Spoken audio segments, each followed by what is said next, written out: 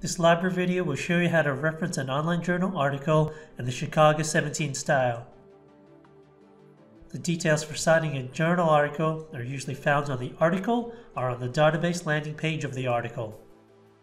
Important details include author of article, title of journal, volume, issue, year, page numbers, DOI.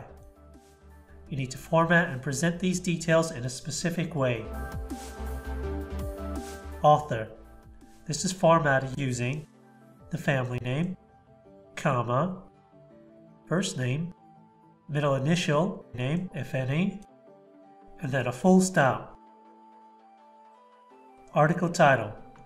The article title is formatted using the title of the article, then a full stop. The title is written in headline style. This is done by capitalizing all the major words in the article title. Finally, the article title is enclosed within double quotation marks. Journal title. The journal title is formatted using the title of the journal. Capitalize all the major words in the title. Finally, format the journal title in italics. Volume. Formatted only with the volume number, then a comma. Issue.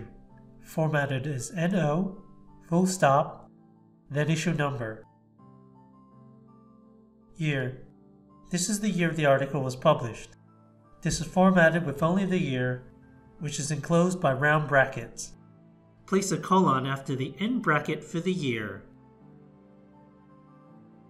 Page numbers. These are the page numbers of the journal article.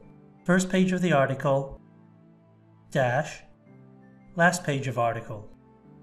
End the page numbers with a full stop. Inclusive page numbers should be abbreviated according to section 9.61 in the Chicago Manual of Style 17th edition. DOI. Add this element if it is available. DOI stands for Digital Object Identifier, which is a unique alphanumeric string which identifies content and provides a persistent link to its location on the internet. The DOI is formatted using the URL prefix https://doi.org/ and then the DOI string. Use a full stop to end the citation. If no DOI is available, provide the name of the database you access the article from or a stable URL. View other guides and resources on the library's referencing and citation page. For more information, please contact the library.